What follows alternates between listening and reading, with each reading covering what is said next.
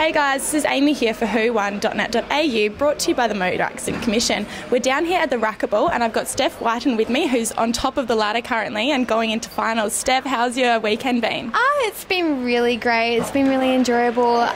Playing racquetball for the first time. I'm actually a squash player, so yeah, a lot of fun, and yeah, it's been a great weekend. Yeah, so you're number one female in the state for squash. How has the transition been? Quite easy, or have you found it difficult? It's been quite easy. I had my first hit on Tuesday. I had one more hit on Friday before having my first match on Friday. So yeah, it's been getting better as I've been going. So if I can just keep it going, keep the matches going a lot longer, and probably I'll get a lot better.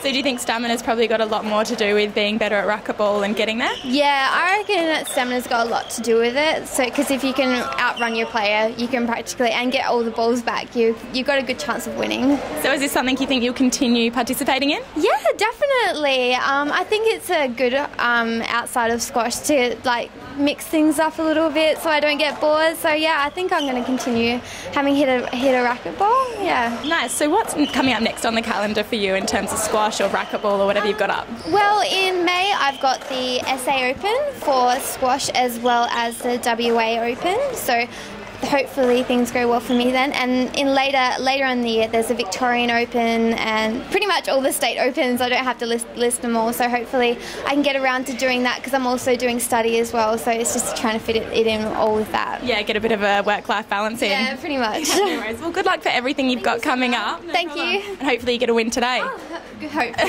Thank you. No worries. This has been Amy for whowon.net.au, brought to you by the Motor Accident Commission. And remember guys, you'll get there safely if you don't drink and drive. Zeros are heroes.